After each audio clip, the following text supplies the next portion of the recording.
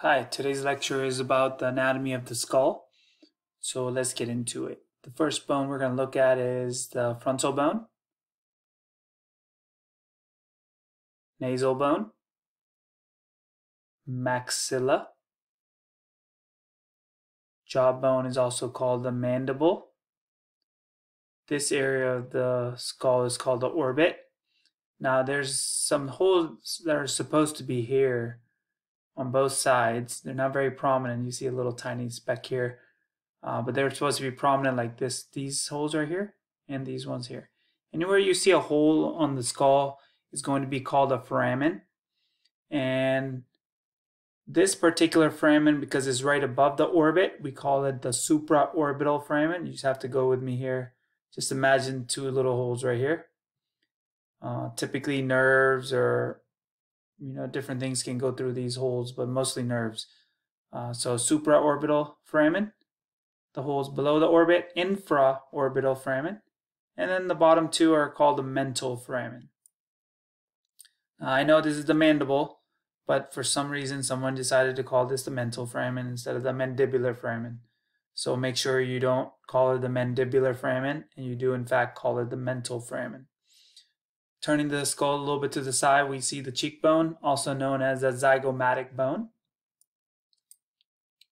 From this angle, we can see the ear canal right here, called the external auditory meatus or external acoustic canal.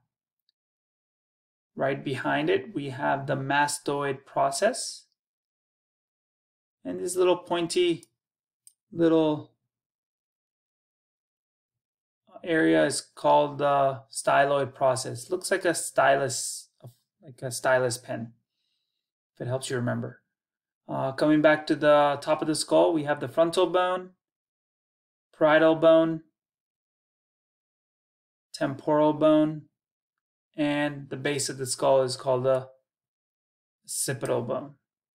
Now there's 4 bones at the top we just mentioned, and then there's also 4 sutures of the skull.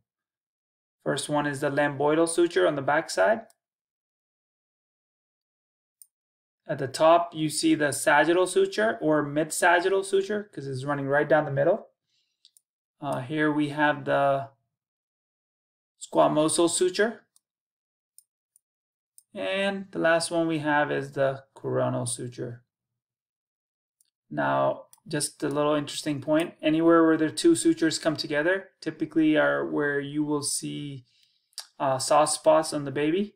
And these give rise to words called anterior fontanelle or fontanelle, which are just fancy way of saying soft spots. So there's one right there. Let me turn this guy around. Might be another one here. Here's 2 sutures coming together. Another fontanelle there and another one here. So these are the areas you have to be really careful when the baby's growing, because these are the areas that are kind of exposed. So you definitely don't want any kind of poking over there in that area, because you can get right to the brain, and that can be pretty complicated. So this kind of sums up the anatomy of the skull. Actually, I forgot one little hole opening right here. Another foramen. This is called the foramen magnum, and this is where the spinal cord is going to come out. All right, I think that's about it. If you have any questions, feel free to reach out.